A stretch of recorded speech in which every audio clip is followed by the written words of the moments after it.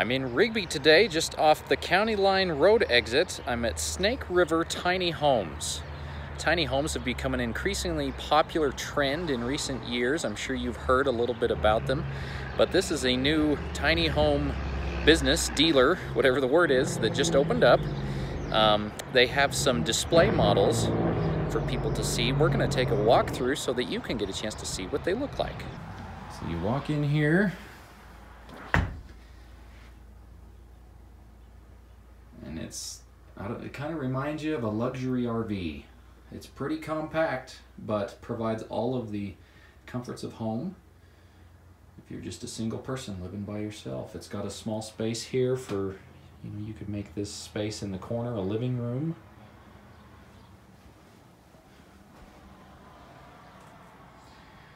And then it's got a kitchen right there with a stove. There's a microwave and a fridge. And up there's a loft where you can sleep. The kitchen space with a stove. Space for a washer. Right here we've got a small little bathroom. There's a shower right there. You've got a toilet. And you've got a space right here for a kitchen sink, or excuse me, bathroom sink.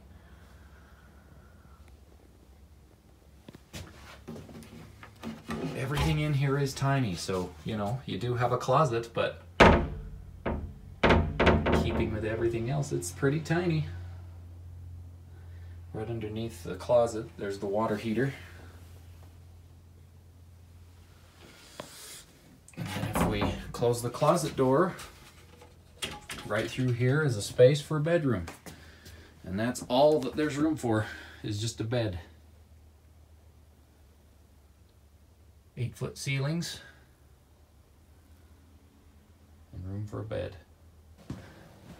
Just like in an RV, it's not like you can come up here and stand up. It's kind of just a little crawl space loft, but it does provide some room for another bed.